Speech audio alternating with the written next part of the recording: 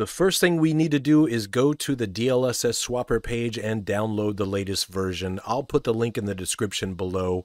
Choose the installer version unless you want to go portable. Choose Run Anyway if you get the warning prompt, and proceed with the install. Once installed, simply go to the search bar and find or search for DLSS swapper and run it. Once we have DLSS swapper up, now we want to go to the library on the left and pick some DLSS versions. We'll choose the latest version for this video, 3.7.20.